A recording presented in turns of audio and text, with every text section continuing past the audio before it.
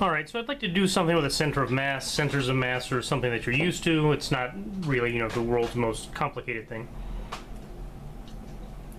Finding the center of mass, which is going to be two components in this case, because this is going to be for a rectangular region, right? It's going to be for some rectangle like that.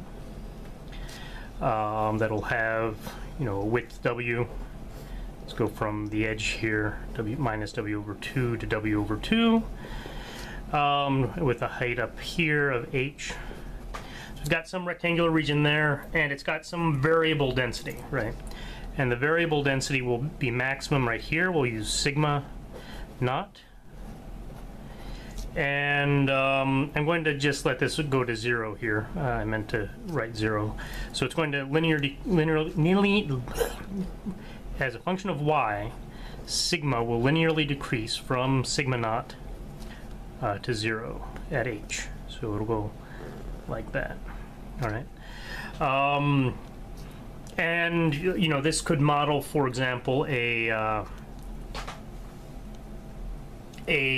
thin wedge or something like that, where you don't have to worry about the directions coming into and out of this camera here, into or out of the screen. So that's a reasonably simple thing to do. So I just want to go through the steps, right? I don't really want to clog your brain too much as far as the difficulty is concerned, but I also don't want to do anything that's so easy that it's that you don't learn anything from it. So I think this is about the best trade-off that I can think of for now. May not be a good trade-off. We'll find out when we give you tests. Tests tell me how well my examples work for you. All right, so given. All right, what have we got? We've got a rectangle with a width and a height, a width W and a height H, with a variable density. So always best to gather your facts before you decide to try to make conclusions from them. So gather the facts first, and that's what we're doing here. All right. So if I use this thing here, that means at height h, this goes to 0, and we just have a line. The reason why I want it to go to 0 is not because it's realistic, but because it makes things drop out and life is a lot nicer, right? We don't have a lot of extra numbers or letters or whatever running around. I tried a couple of more realistic things to go with, and that was not pretty. So, I mean, it wasn't difficult. There weren't any things in there that that anybody would think were complicated. It's just that there wasn't any step that was complicated. It was just that when you got to the end, you had a mess of letters and numbers, and it didn't really make any sense to just look at those numbers. You'd have to think about those numbers almost as hard as you did putting them together to decide if you're right or not. All right, so if we're finding the center of mass, that means what we want to look at are the moments, the x moment and the y moment, divided by the mass. All right. Okay, I should do this differently. Your book, for some reason, has decided that the moment should be labeled y for the x moment and x for the y moment. And why? I don't know. He's on third, and I don't give a darn. All right, so find mass. So finding the mass is simple, right? We're all cool with the mass, right? We just do a double integral over my entire thing of my density. My entire thing is r, density, little dA is a little bit here, right? And we've got another little bit here, and we can just add up all these little bits, and we're done. Simple enough. So we go minus w over 2 to w over 2, that's for x. For y we have 0 to h, right? Then we have sigma naught 1 minus y over h, right? dy dx. X bit is w, sigma naught comes out. We have integral 0 to h 1 minus y over h dx, or dy. Okay, so this is just h minus 1/2 h. So we have 1/2 sigma naught width times the height. Okay. That makes sense. This is linearly decreasing, right? So in a way, it's sort of the average of what the mass would be if it was uniform density either with sigma naught or 0, which is 1/2. Awesome. So that was simple enough.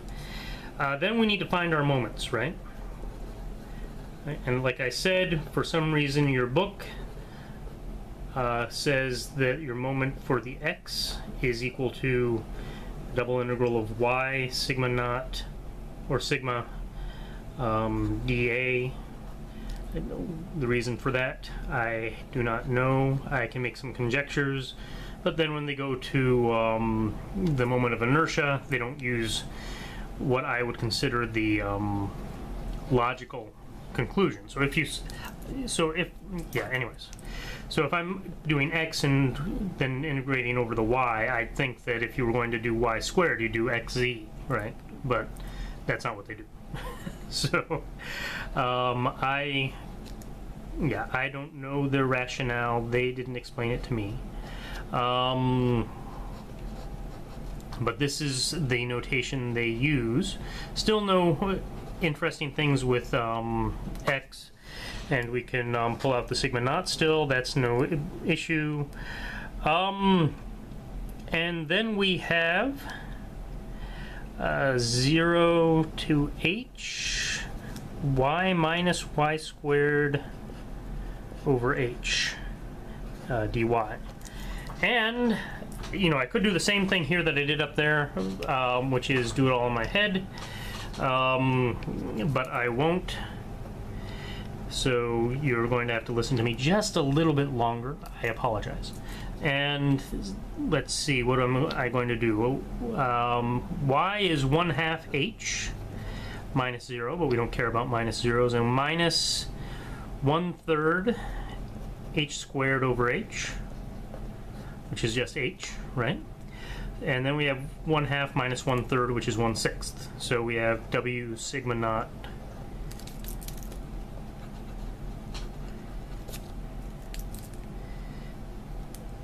w. I should have an h squared here and h cubed there. Don't know why. Sigma naught w h squared 1/6, or it's divided by 6. I can just do divide by 6.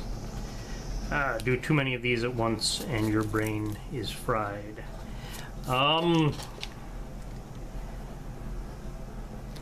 Alright, then we do a double integral with the other direction, with an x there. What we have here is something really nice, which is minus w over 2 to w over 2 dx of x dx. Well, what is that? That guy's 0, right? So we also have whatever we were going to do over here, which was sigma naught 1 minus y over h. So even though we already did this bit here, we know that's going to 0, so that's 0. So we're okay with that. Push it up just a little bit, and then we combine all this stuff with this equation up here. So we say, all right, the center of mass for an x thing in the x direction, it's my over m, which is 0, right? Plus in the y direction, it's mx over m, which is equal to y hat, let's see, sigma naught wh squared over 6, sigma naught wh over 2. Okay, well, what am I going to do here? Well, I think I'm going to keep myself a 1/3, right? So I have y hat h over 3. All right, and that's a pretty reasonable thing. That says that rather than being in this, so saying that as far as x is concerned, it's along the center axis here, and rather than being at the centroid, it's going to be at about 1/3 down here. That makes plenty of sense to me, as it hopefully makes plenty of sense to you. So we've got a reasonable answer, and that's how you're going to do those center of mass problems. You only have about 7 of them in the homework. I don't remember how many you have on WebAssign, but hey, you know, there's plenty to go around, right? Talk to you later. Bye now.